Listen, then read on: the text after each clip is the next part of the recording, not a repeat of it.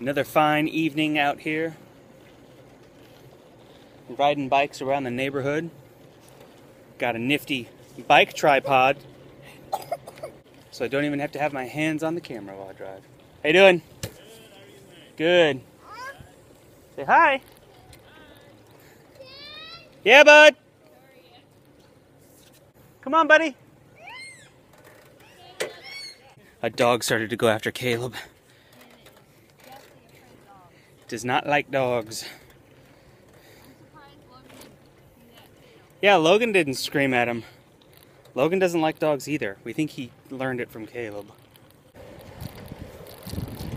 So Melanie and the boys got tuckered out. Well, mostly the boys. So Melanie stayed home so I could come back out and go for a ride at a little brisker pace.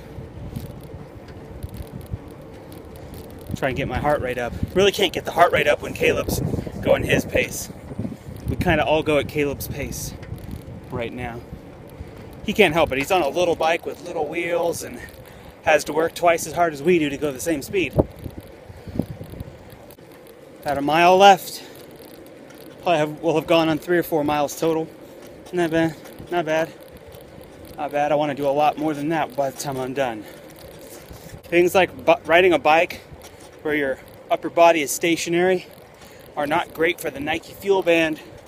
So what I've done so that I don't lose this exercise is I've taken the band and I've tucked it in my shoe, in the side of my right shoe. So I'm getting all this activity, getting all this fuel. So what fuel is, if you haven't Googled it yet, fuel is a number which shows you your overall activity for the day, okay? And it takes into account all of your movement, your activity, everything you do based on the extremity of your movement, the consistency, how much you do. It figures out how many steps. The fuel band itself figures out roughly how many steps you take in a day, how many calories you burn based on how many steps and how much motion you go through. And it gives you this fuel number. And I don't know what the formula is, but it takes into account all your activity.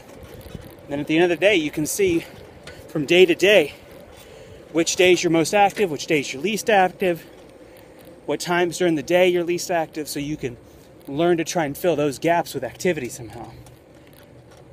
Whew. Definitely got my heart rate up there. Whew, home now.